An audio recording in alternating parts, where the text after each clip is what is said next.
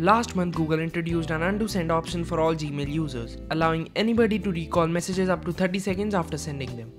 However, if 30 seconds isn't enough time for you to spot an error, then you might want to try Dmail. A new Google Chrome plugin gives you complete control over how long your recipient can view your email. This can prove a great asset for more secure communications or when discussing personal information. So how to use this new app? First, you have to go to the Chrome Web Store and search for Dmail. Once you're on its page, install it and you're good to go. Once installed, go to your Gmail inbox on the web and start composing a new message. Any new email you send will have the option to switch Dmail on or off. A new Dmail toolbar appears just above the regular one at the bottom of the compose window.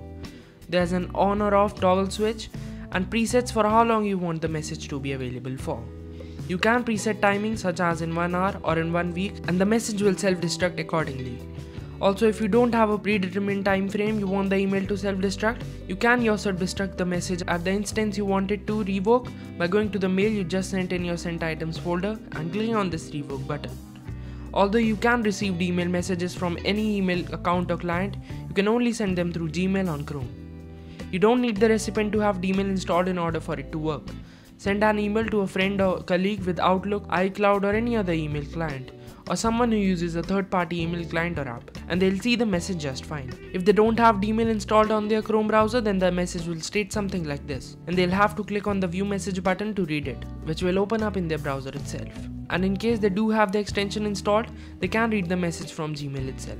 And yeah, that was much for this video. You can find the link to this Chrome extension in the description box given down below. Go ahead and check this nifty feature out yourself. I hope you found this video helpful. If you did, then don't forget to like this video. Also, do remember to subscribe to my channel to get notified about my future videos such as this one. Thanks for watching guys, and I will see you all in the next one.